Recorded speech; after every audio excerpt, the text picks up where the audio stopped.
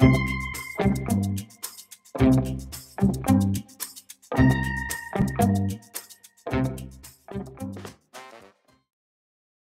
I guess it started because we realized that there were no books about positive aspects of the mother-daughter relationship around, and we'd always sort of loved Irma Bombeck, and so we got this idea to write really parts of our lives. The newest one's called Have a Nice Guilt Trip, and she thinks of all the titles.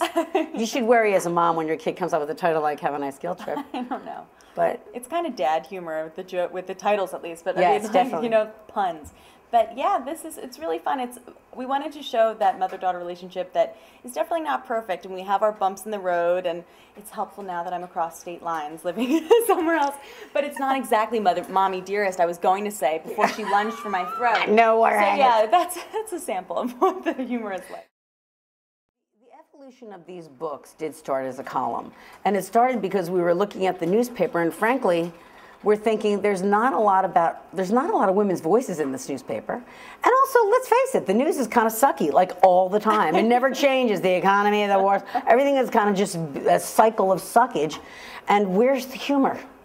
Like, what can we bring to this? Yeah. So we started it as a column, and we both write it. The column is called Chick Wit. Yeah. And it grew from there, and now in the books we write a lot of new material. I mean, a majority of new material in the books, and it's great because then you can write about things that maybe it's not quite fit to print, can get even more exactly. exciting. So, well, that's the great thing about books in general, and we talk about this a lot. That they really are about voice, and voice is related to truth, and we're very lucky in that to have these in the books, and St. Martin's publishes them, that nobody censors us.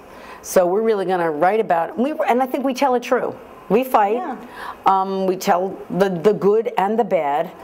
But it's always entertaining. And you taught me that. I mean, if it doesn't make you a little uncomfortable to write it, like a little cringy for yourself, it's probably not worth writing, or it's not going there enough. So we really try to be vulnerable and open up, and I've been so touched by readers who then open up to us, and you feel that connection even better. Yes, that's right.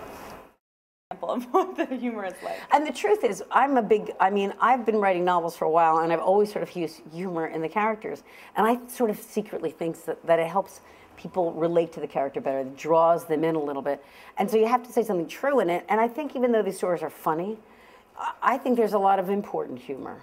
So we always write about, what it's like to, well, she writes about, well, I'll let you talk about that, but I write about what it's like, to get divorced and have a daughter, and my mother was ill and passed away, and we write about serious stuff, the stuff of real life, but it's in the lighter side for the most part.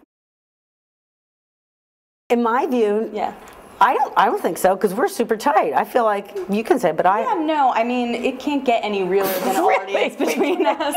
We were there. Now we're just sharing it. But I do think that there is, honestly, there's a secret benefit to us that we didn't really anticipate, I think, in writing it, because whenever you write something, it makes you step back, and it usually only makes me realize how stupid our arguments are even more. So maybe it's like family therapy in print, but it works exactly. That way.